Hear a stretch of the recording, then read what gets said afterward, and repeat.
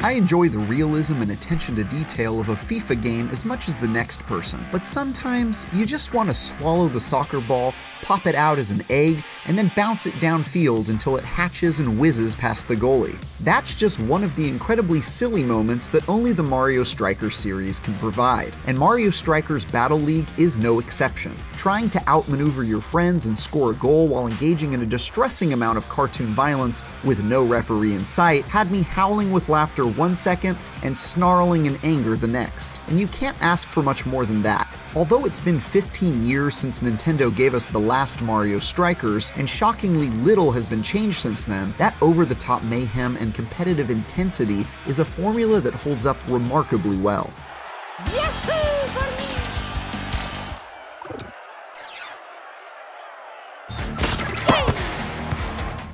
Mario's twisted version of soccer has 2 teams of 4 compete to kick, throw, headbutt, or butt stomp a soccer ball into the rival team's net in a highly chaotic fashion that only bears the faintest resemblance to the real-world sport that inspired it. The premise is simple to pick up and learn in a matter of seconds, but what's impressive is how complex it can get as your skill and desire to win grows. Perfecting your power shots,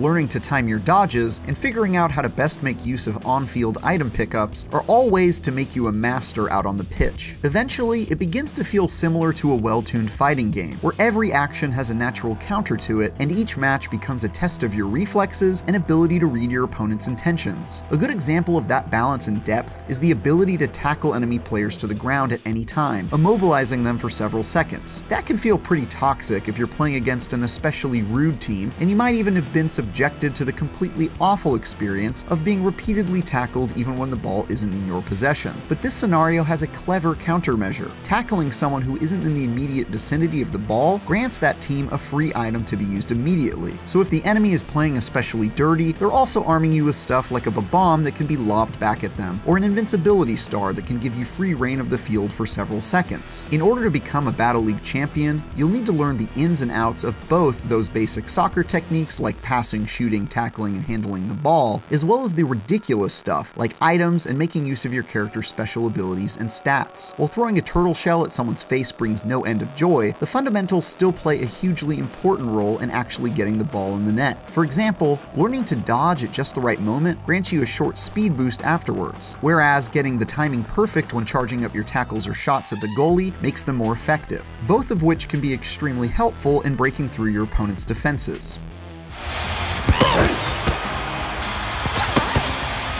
The characters you've chosen for your team are also an important factor in what you'll be able to do in the heat of this fight of feet. If you're playing as Toad, for example, you'll be extremely fast, but will also need to charge up all of your attacks if you want any hope of being able to take the ball away from someone beefy like Bowser. If you're playing as Donkey Kong, on the other hand, you'll be a face-slapping machine, but also much slower. If a character doesn't feel exactly the way you want them to, you can even buy them gear with the coins you've earned from playing. Gear augments their stats to be better in the areas you care about at the cost of being worse in others. Being able to tweak my Mario into a goalie's worst nightmare with a maxed out technique stat to curve my shots around them was extremely satisfying, and giving my Toad a full loadout of strength enhancing gear so he could easily tackle some of the chunkiest enemies was enormously amusing. Plus, dressing up Rosalina like she's straight out of Tron just looks cool. The other major difference between characters is their Hyper Strike, a unique ultimate ability that lets you execute an absolutely ridiculous move to score extra points. Oh yeah! These can be activated after picking up a floating orb that spawns on the pitch and include everything from Wario smashing the ball with his stinky butt to Rosalina literally kicking it into outer space. Let's go! Utter insanity. One of my favorites is Peaches, who uses her charm to simply make the enemy goalie voluntarily toss the ball into his own net. Activating one of these moves requires clearing the field of enemy defenders so you can charge up your ability and play a short QuickTime event, but the risk involved is well worth it. Not only do you get to see a dope cutscene play out, but successfully pulling one off grants your team 2 points. This is all a lot of fun, but very little of Battle League strays far from what we've seen in the series before. Not only are all the central mechanics nearly identical to its predecessors on the GameCube and Wii, but there are also fewer characters than in the past, just 10 total, which seems like an odd move. There's no story mode or campaign of any kind either, and no game types aside from the standard one you play across every mode. It's a pretty bare-bones package all in all, even if that package is extremely replayable.